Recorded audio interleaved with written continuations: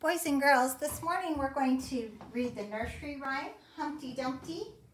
And if you see down at the bottom there, I have some pictures of the story and they're all mixed up. So I'm going to see if we can put them back together in the right order after we read the nursery rhyme. Will you read it with me, please?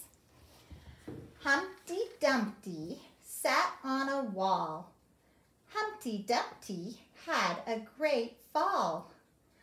All the king's horses and all the king's men couldn't put Humpty together again. Can you tell me what happened first in that nursery rhyme?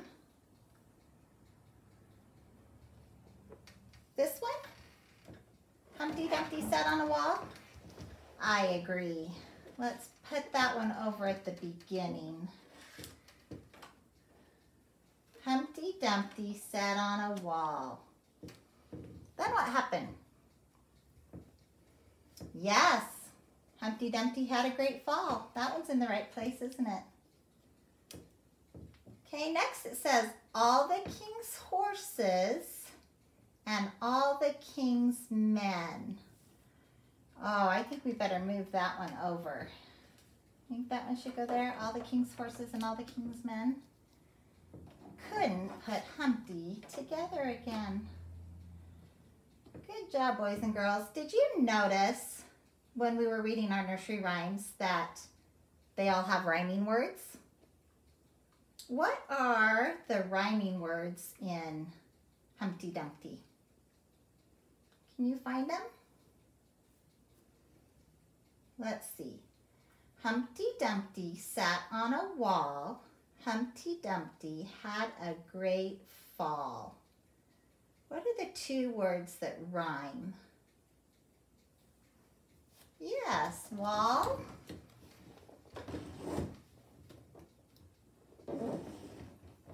Almost lost my board there. And fall. Wall and fall are the rhyming words. Good job. Are there any other rhyming words? All the king's horses and all the king's men couldn't put Humpty together again. Well, those two words sound the same, men and again, but they're not spelled the same. Can they still rhyme if they sound the same, but they're not spelled the same? What do you think?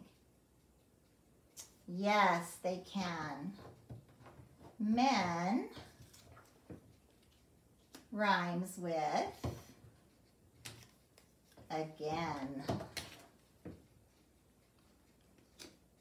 Good job. Let's read it one more time. Humpty Dumpty sat on a wall. Humpty Dumpty had a great fall. All the king's horses and all the king's men couldn't put Humpty together again. Very good. Who are the main characters in this rhyme? Yeah, Humpty Dumpty, of course, he's the main character. Are there any other characters? Remember that animals in nursery rhymes can also be characters. So what about the king's horses? What about the king's men? Would they be characters also? Yes, they are. You can tell by looking at this picture right here. The king's horses and the king's men were both characters. What was the setting of this story? Remember that the setting is where a story takes place. What is the setting of this story? Where was Humpty at? Humpty Dumpty.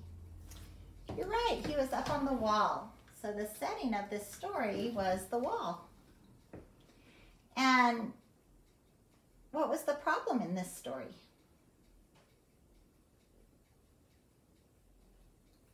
Well, first he fell, right? He had a great fall. That was our first problem. Was there another problem? Yeah, they couldn't put Humpty together again. They couldn't put him together again. That was another big problem. Now, I wonder if maybe that is why Dan Santat wrote this story after the fall. I wonder if he wrote that to solve the problem. Did he solve Humpty Dumpty's problem in that story? When you're reading a story, the main part of the story, the main thing that happens in the story is called the plot. Okay? And the plot is what happens in the story. And within the plot, there are characters, a setting, a problem, and a solution.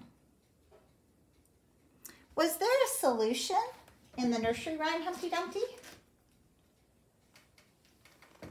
No, there wasn't, was there? There was just a problem. It's just a nursery rhyme. It's not a full story. But was there a solution in After the Fall? Yeah, there was. Do you remember what the solution was?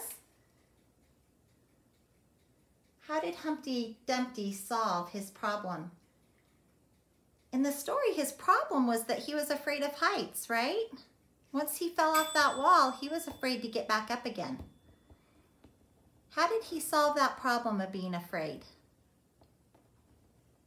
Yeah, he climbed back up on the wall. And then what happened? Something magical happened after he got back up on the wall. His shell started to crack, but not because he was falling. His shell started to crack because he was hatching.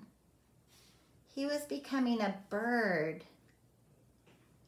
Do you think maybe that's why Humpty Dumpty loved birds? Because really he knew deep down inside that he was a bird? I think maybe that was why. Thanks for listening to our rhyme this morning. We'll talk to you tomorrow. Bye.